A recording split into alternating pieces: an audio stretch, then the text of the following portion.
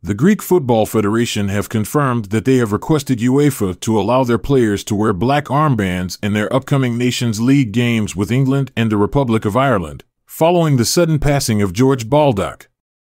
The 31-year-old's body was found on Wednesday in a swimming pool at his home in Glyfada, southern Athens, but the cause of death remains unknown.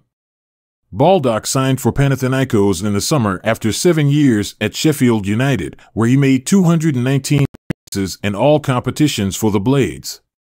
The defender, who played in Sunday's 0-0 draw with Olympiacos in Greece's Super League, was born in Buckingham but represented Greece at international level.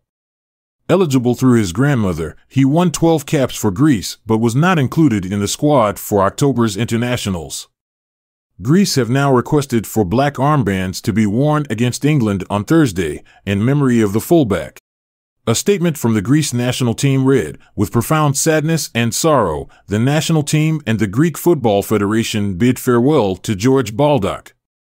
There are no words to describe the human pain caused by the news of the unexpected loss of one of our own, young man. The moment forces silence. Condolences to his family. Condolences from his second family. Former club Sheffield United also paid tribute to the popular Baldock upon the news. Sheffield United Football Club is shocked and extremely saddened to learn of the passing of former player George Baldock, a club statement read.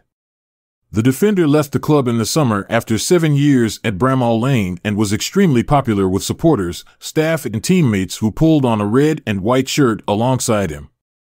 The sincere condolences of everyone associated with Sheffield United are extended to George's family and friends.